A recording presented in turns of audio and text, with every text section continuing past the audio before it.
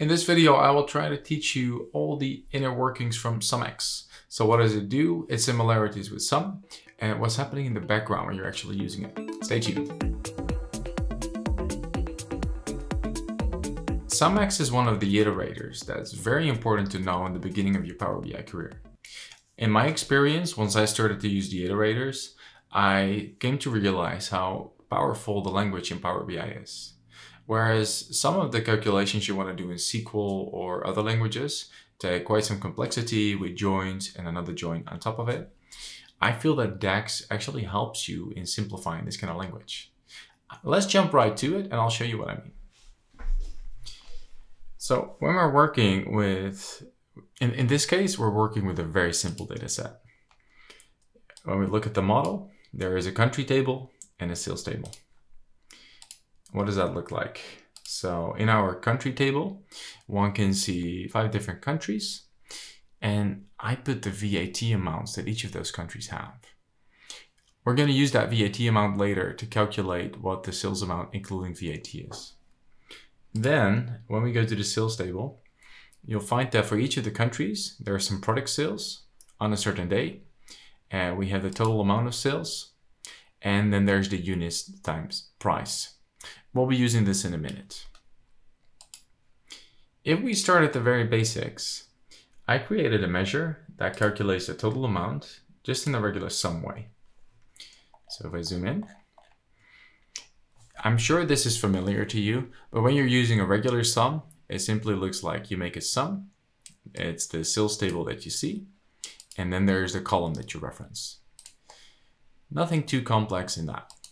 So if I put that measure in a table and I split things by country, the very simple thing that happens is, first of all, a country is selected, like Belgium.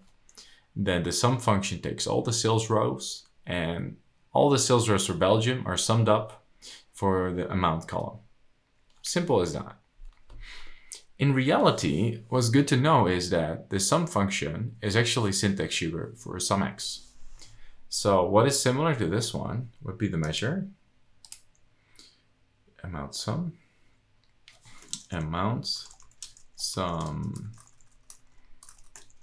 let's call it elaborate. So the actual sum function that's happening underneath is doing a SUMX based on the sales table, and the expression is that it takes the amount column here. So sales amount, like this. So for each of the lines in sales, it's going to try to add up the amounts. Let's add it right here. And as you find, the results are identical. And you'll just have to trust me on this one. Actually, what's happening in the engine is identical here. Easy enough. But what's actually happening then with SUMX? If we go to the sales table, you'll find that when you're using SUMX as an iterator, what's happening then is it asks you in which of the tables do I have to do a row by row calculation. This calculation is going to be done for each of the rows that you find. And in this case, it's going to go through each of the rows and take the amounts, the amount column, the amount cell, and then it goes to the next one, the next one, the next one. And because we haven't done any calculation, it will simply sum up each of these amounts. But now let's imagine that we don't have the total amount columns. You could get the same results by multiplying the price times the units. But you'll have to do that row by row, because if you sum up the total price and the total units, that won't work. Let's see. So if we, for example, would take the price sum is sum price, we could add that to the table. Then on top of that, we could have the sum of the units. Units sum.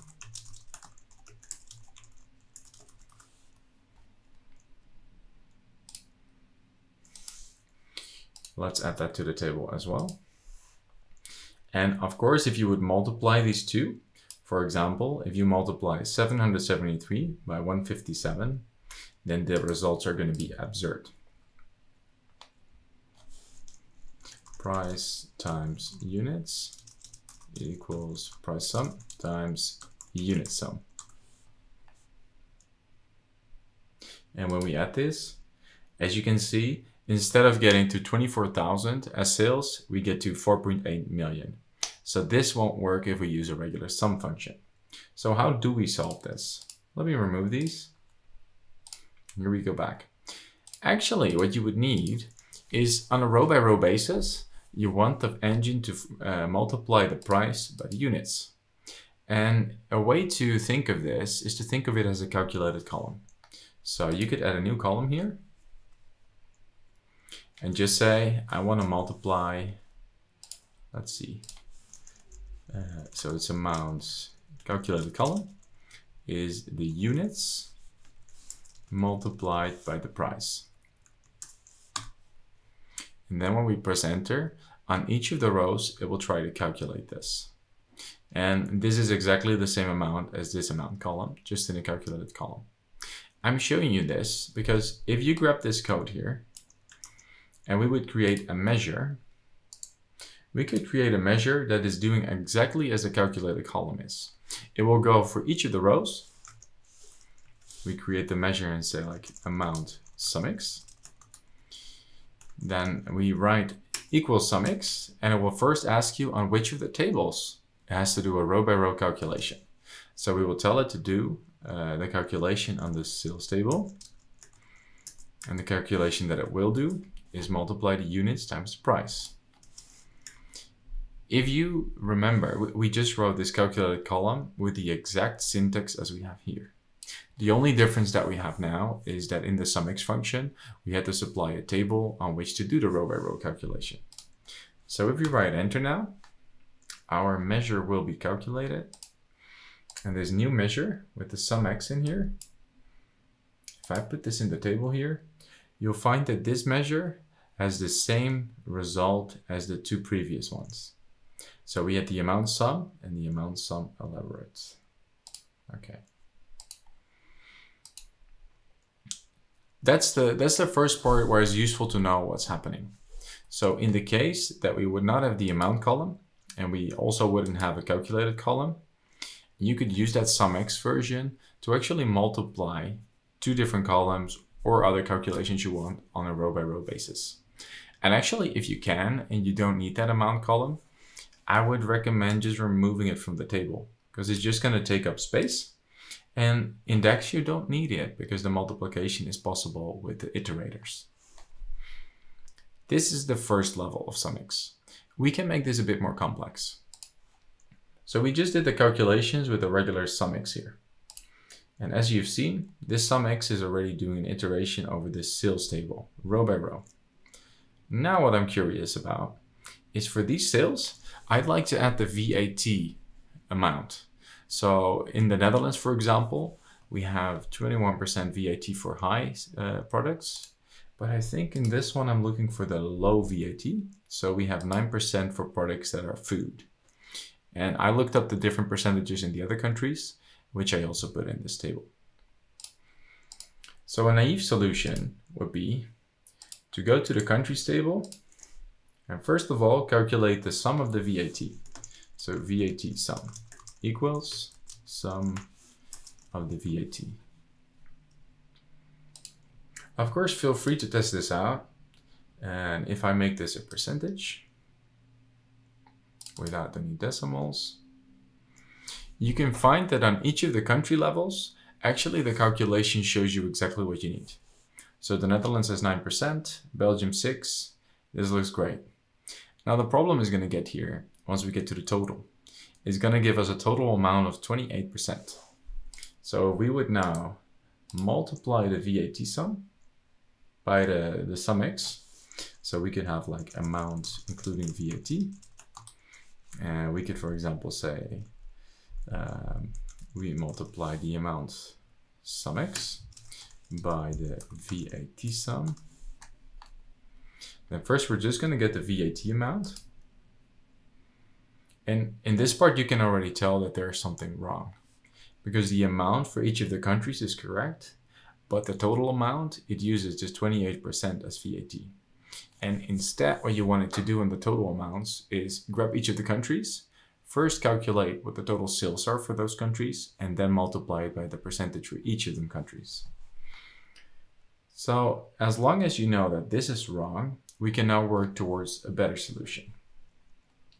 So the amount including VAT is gonna have to be done on a country by country basis. If we go to this country table here, the country table has a relationship with the sales table. So if I would do a calculation for Belgium, it's gonna follow the one-to-many relationship to the sales table. And in this sales table are all the rows that we want to calculate.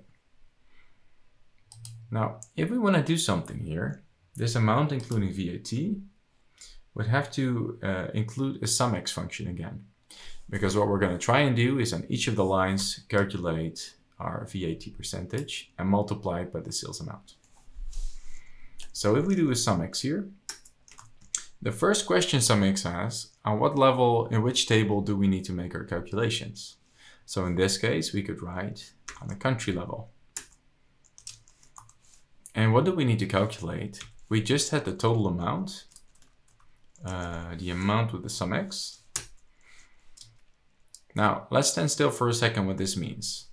We're in the country table, and if I write a measure with the SUMX, if I reference a SUMX measure in there, then for that specific line, so first Belgium is the first line, it will follow the relationships and then filter the sales table.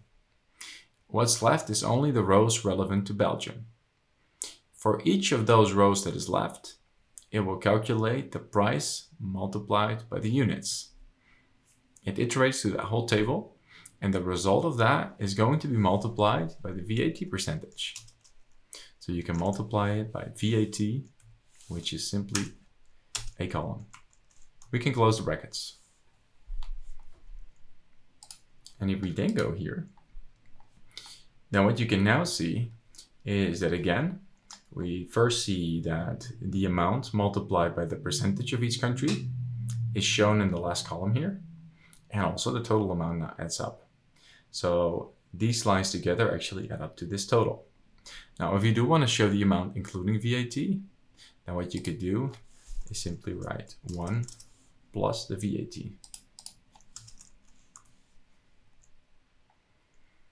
And now we find that the amounts that we had earlier, if we add 6% to it, for Belgium, you get to 46.11. Okay, let's stand still for a second because we are actually having nested iterators here. Because the amount of the SUMX was actually something more complex than what's shown here. If we go back to that SUMX function, the definition of that SUMX was this one. Let's copy this. If we would write out the entire expression as we should, then you could replace this part. Let's put it on a single line here. And then multiply it by the VAT.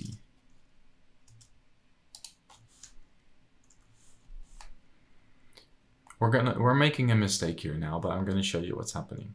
So if we would write out the entire code, it would probably look like this. But if you go back here, you're going to find again that the total amount including VAT is calculated in the wrong way. What we still need to do is, if on a row by row basis you calculate, you do an iterator, you're going to have to wrap it around a calculate. If you reference a measure, the calculate is implicitly always put around the measure.